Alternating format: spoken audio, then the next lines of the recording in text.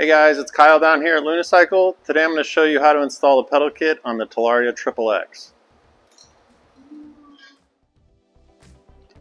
Alright, so included in the Xxx pedal kit, in no particular order, you have, of course, the pedals, you have a shorter kickstand, you have the crank arms, you have the main pedal shaft or axle, you have both new pedal brackets, you have a split clog to go over the jack shaft, you have the freewheel, you have a half-length chain, you have some little bits here to tidy up the rear brake hose.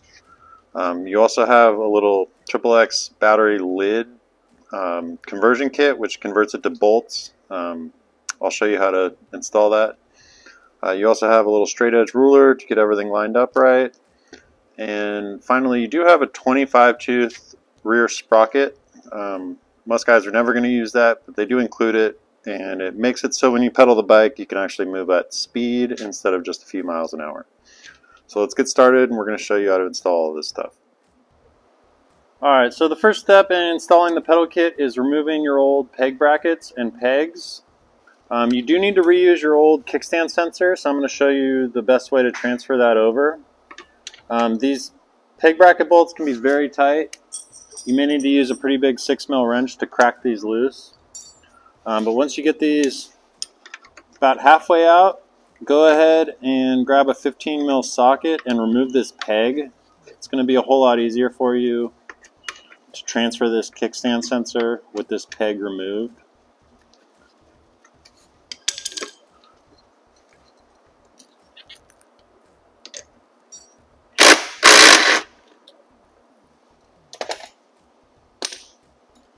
Alright, so once you've got your peg off of there, you can go ahead and fully remove this. But remember, this is going to be attached by your little kickstand wire. And so don't let it fall. So as you see here, you have your kickstand, and you do have a fair amount of wire coming out.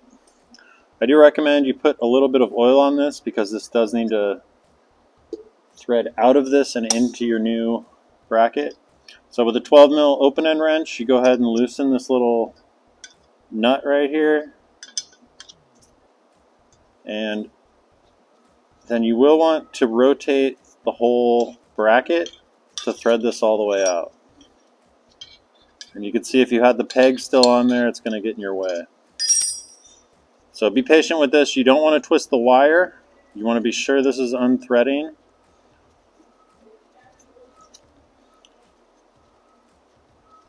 If you mess up this wire, we're probably not just going to send you another one. Alright, so once you've got this off, you can go ahead and remove the other peg bracket. I'm not going to show you that. That one just comes right off. Alright, now the next step is going to be to disconnect the rear shock from the swing arm. This will give you a whole lot more room to work.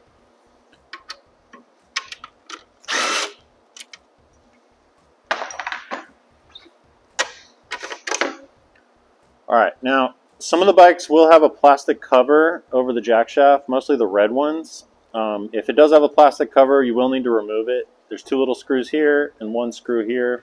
That little cover is not compatible with the pedal kit. You also want to check and see, most of the bikes will have this little brake hose guide already installed.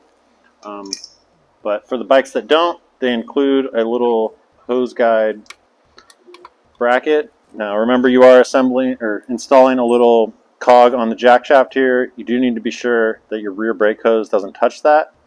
So be sure there's something holding the rear brake here, and then more importantly, they do include a little flexible metal hose guide which is going to get installed in between this little battery lid bolt. Included with the kit is something to delete the little quick release style ones. If you're tired of fiddling around with quick releases, you can install this bolt. It does come with a new nut that it threads into in the back, which is held on with a little C-clip. But this was originally for a prototype version of this pedal kit where you did need to remove these. But we're including them anyhow. this kit which we're offering now, it does work with the quick releases. So installing this may be the most painful part of this whole install. It can just be a little bit hard to reinstall this once you're done. So go ahead and fully unthread this, and then this little guide will go over this, and you will need to carefully thread this back into that nut. And like I said, this may be a little bit difficult. We'll go ahead and fully secure this once we've got the shock reinstalled and the hose is at the proper length.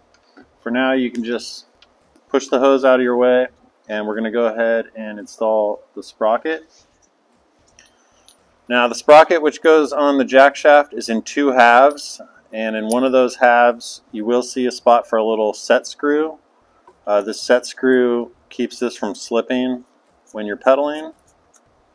So you can go ahead and put that in finger tight for now. Now, the easiest way to line this up is to look for the Talaria logo and line this up with the vertical T.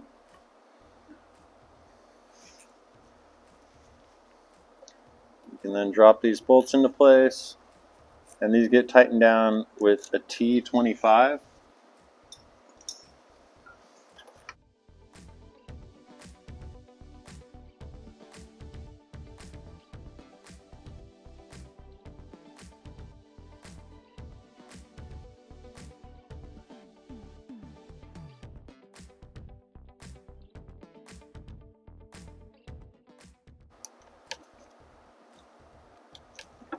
Now you want these bolts to be fully tight. There should be no gap on the top or the bottom when you're done. And then go ahead and tighten down the set screw with a 3mm. Get that nice and tight as well. Now your next step is going to be to install the drive chain. To install the drive chain, you do need a little chain tool. We put a link in the description where you can get these. It's just a basic chain tool. Now you'll notice this is a half-link chain. One end is smooth, and the other side has bumps in it. You'll also see a little arrow. So the side with the bumps in it is going to go towards the jack shaft. And if you look in the little chain bag, you will see a little one-time use pin. Now the pin has a pointed tip at one end and a flat tip on the other. You're going to want to go pointed end in first.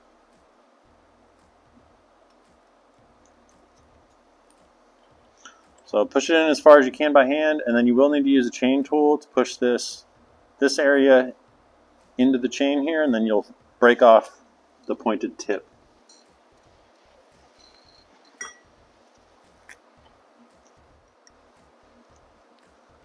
Go ahead and push this pin most of the way in. You will see about 2 millimeters on either side of this still left sticking out. So you got about 2 mils on that side and 2 mil on that side. And you can take pliers or your chain tool and snap this other end of pin just right off. You can see you have the same amount sticking out on this side as you do on this side. And go ahead and just wiggle this a little bit to free it up. And next we can go ahead and continue with the install by installing the kickstand side bracket, and then lastly we'll be installing the opposite side bracket. Alright, now it's time to install the kickstand side bracket. The first thing you want to do is install the little sensor itself. So go ahead and put a little oil on these threads. It's going to help you install this sensor. Now again, you don't want to rotate this wire. You do want to rotate just this peg bracket. You can see the sensor is going to go in this direction. And this can be a little tedious, but take your time and you should be able to get this installed.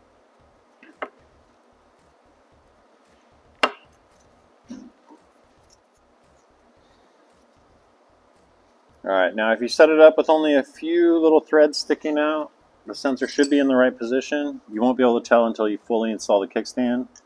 But for now, let's go ahead and tighten down the little jam nut. That'll keep this from unthreading. So next we can very loosely install the two peg mounting bolts. You don't want to tighten these down yet, and I'll show you why. Alright, now it's time to install the freewheel onto your main pedal axle, and then we can go ahead and mock this up into place. Now the freewheel is directional, and this axle is also directional. So you can see you have one little bearing stop on this side and one bearing stop on this side. The one that has the little step on it goes to the right side, and the one that doesn't have a step and is actually adjustable is on the left side. They all have little set screws in them. These set screws go into holes, so this side is not adjustable.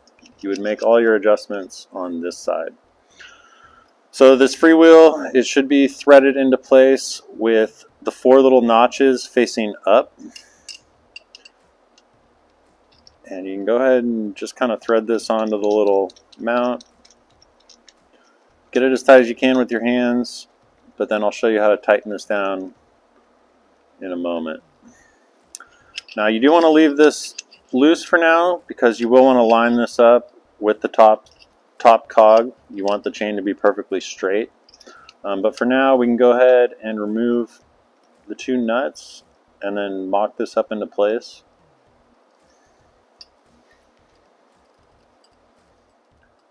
Alright, now it's time to insert the axle into the kickstand side. To do that, you want to go in between the little drive chain and underneath the gold chain, and you should be able to get the axle into this bearing pretty easily. Now the reason you're leaving that side loose is so you can go ahead and install this chain onto the freewheel.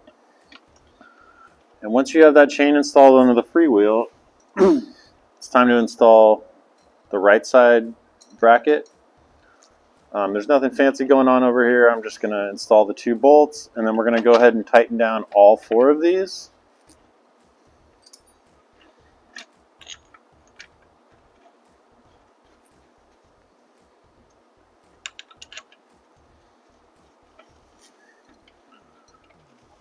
Now I'm going to go through with the impact and tighten all 4, 2 on this side, 2 on this side of the main mounting brackets.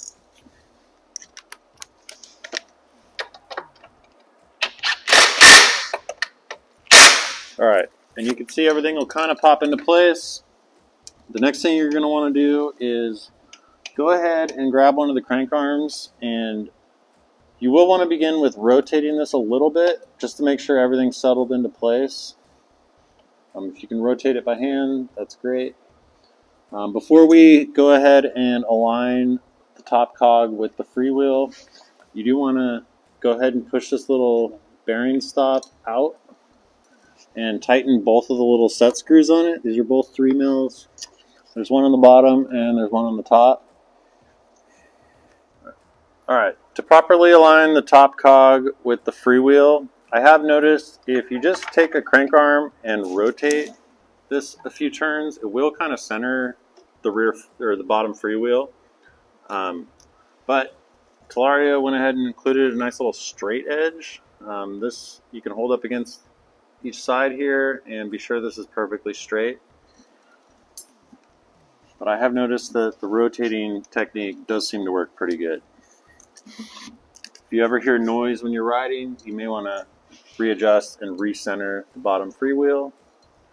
And again, there are 2 set screws on this. There's one on the bottom and one on the top. And you want to be sure you don't accidentally move this when you're tightening it. So go ahead and tighten it down. Go ahead and rotate this a few times. Looks like we're plenty centered. If we are making noise, I'll go ahead and readjust this later. Alright, now it's time to reinstall the rear shock.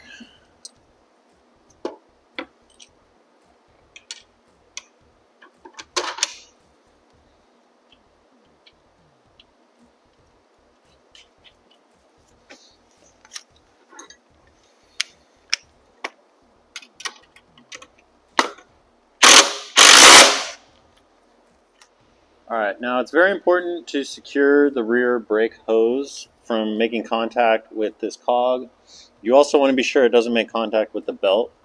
So using that little wire strap that Talaria provided, they recommend you wrap it around the quick release like that, and it's going to hold your rear brake hose free of the belt and the small cog. They also include a few zip ties. You can throw a few zip ties on here also for a little extra peace of mind. Now the next step after that is going to be to install the crank arms and kickstand, and then you will be able to go ride. So the crank arms are labeled left and right. Left goes on the kickstand side, and the little nuts are different on the kickstand side. They are reverse thread. So you want to be sure you install the little washer and then the nut nice and snug. And this is lefty tighty. So get these nice and tight. Otherwise these will fall off and they'll probably need to be replaced. Now we do have our upgraded Luna titanium spindle carbon fiber pedals. We're going to be installing these today. They are a nice little upgrade from the stock ones. And these get tightened with a 6mm from the back. And just twist it in the forward direction and these will tighten down.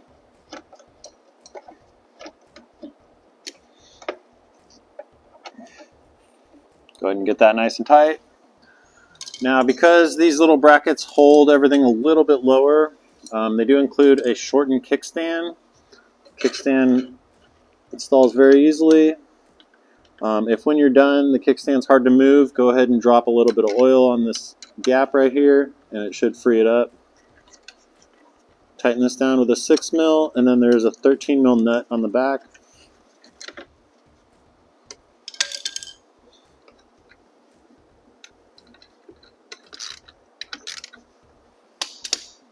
Alright, now lastly is installing this kickstand spring. This can be a little dangerous if you just pry this on with a screwdriver. So I'm going to show you a little trick right now on how to transfer the spring from your old kickstand onto the shorter kickstand. Alright, now the easiest and safest way to install the spring is to actually transfer it from your old kickstand. So grab yourself a pile of pennies. You want to go ahead and take the kickstand and put it into the middle position. That's going to create the most amount of stress on this spring and give you little gaps right here. Now you want to go ahead and force these little pennies into these gaps. And what that's going to do is it's going to allow the spring to stay extended, and it'll allow you to transfer it safely without having to pry it into place. Alright, now once you've got as many pennies in there as you can, you should be able to put this up into its up position, and you should just be able to pull this spring off with very little effort. So you can see your spring is still fully extended. You would then transfer this over to the pedal kit. This little end with the longer spring goes up towards the top. Otherwise this may rub against the little nut. If you do it the opposite, it's really not the end of the world. So you transfer it to the two pins. Go ahead and put it in its most extended position again. And then you will want to use some pliers to just pull all these out. And that's what I found to be the safest and easiest way to transfer over the kickstand spring. Alright guys, now that you've successfully installed the Xxx pedal kit, it's time to get out there and pedal your bike.